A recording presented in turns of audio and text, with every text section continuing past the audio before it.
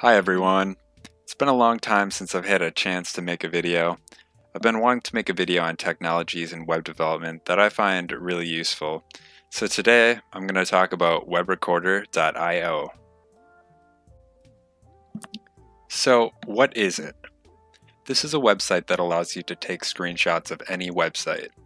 And I don't mean still images. If you've ever heard of the Wayback Machine, you may know what I'm talking about.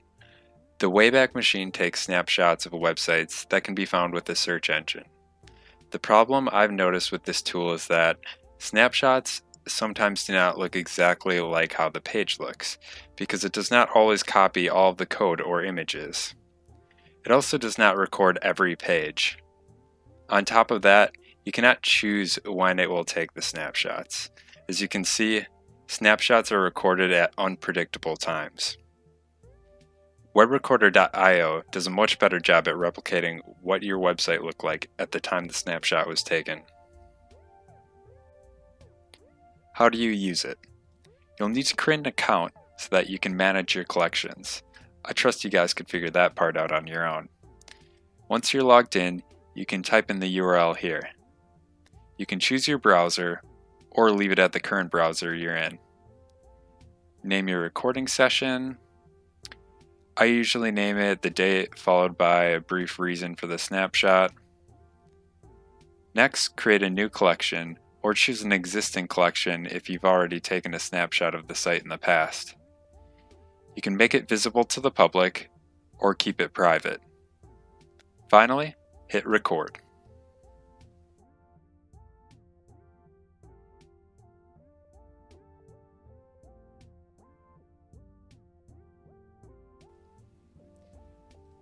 This is my friend's website, Midwest Vapor Pro. When you scroll down the page, you can see a few dynamic elements. So we've just recorded this page. In the upper left corner, you'll see a file size so far of the recording. Now we'll record the About Us page.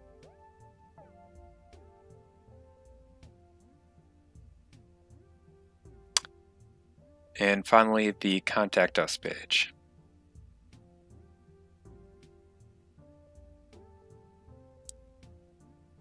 When you're done recording, just click Stop. So here are all our recorded pages.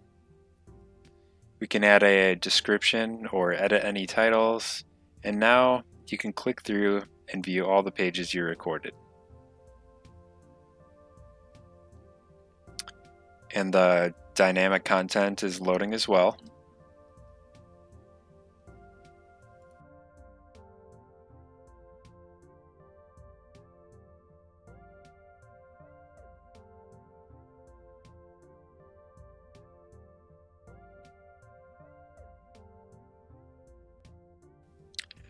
Why would a web developer want to use it? One reason that I find it really useful is if I'm doing work on an existing site for a client, I can use this tool to take a snapshot of a website or pages that I'm working on before I do any work.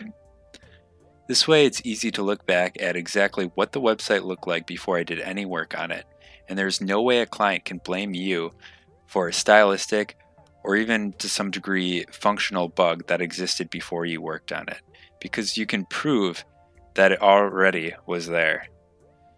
Unfortunately, you cannot record the entire website without clicking through all the pages, so for larger websites, I recommend just recording the pages that you are working on. Another reason you may want to use this tool is to show a client progress on a website without actually giving them the URL to the pages in development. To do this, you'll need to make sure the recording is set to public. Then it's a matter of copying the URL and sending it to them.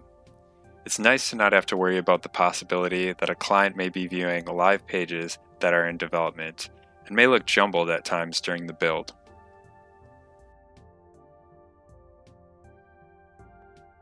So that about covers it.